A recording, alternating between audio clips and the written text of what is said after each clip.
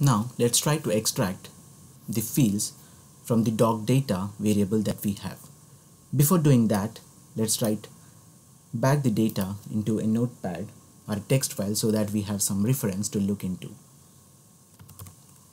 Doc data, then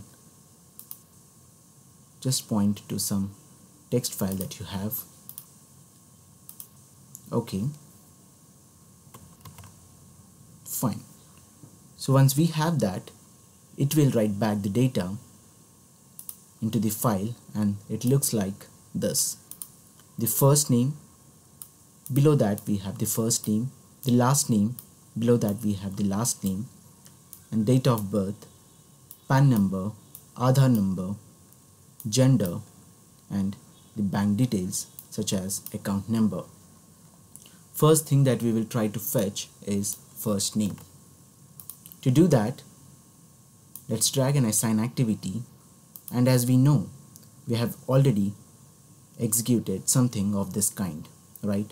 To fetch the date of joining, we have used this, so go back to this and paste it because the pattern looks the same. Create a variable called first name and enter.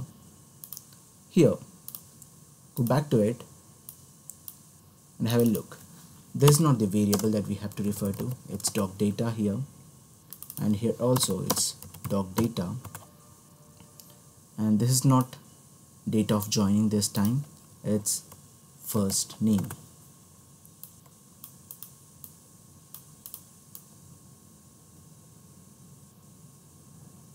Paste this here, remove the extra spaces.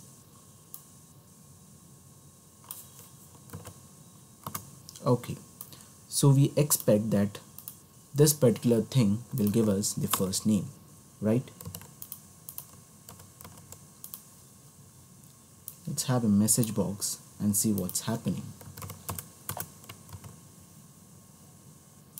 Run file.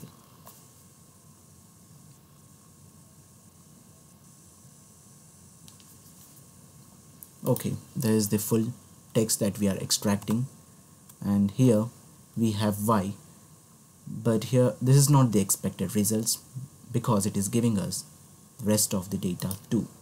So cancel it. If we observe, sometimes this particular thing that we are using right here, convert to char VBLF, doesn't works.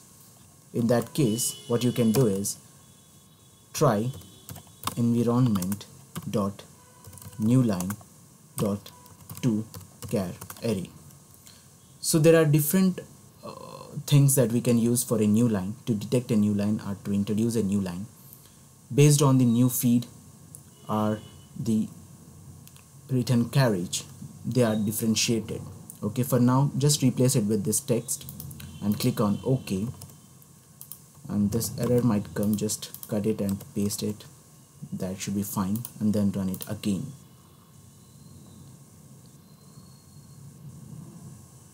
So it is trying to read it.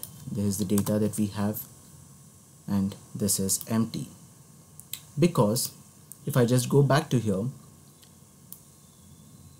there is a new line in between two. So what you can try to do is, before trying to split it, you can trim, and then try to split it.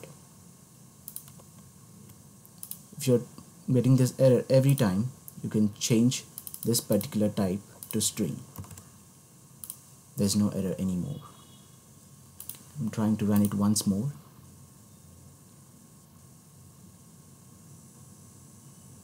Okay, this is the extracted details, and here is the value, but there is a special character we are getting over here, and that is available in every line. So try to remove that by just adding substring of 1.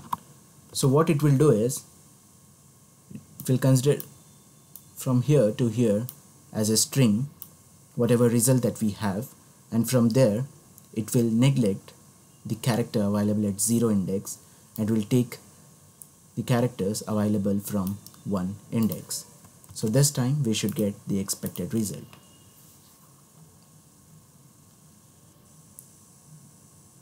here is the extracted data and here is the first name. So that is how we were able to fetch the first name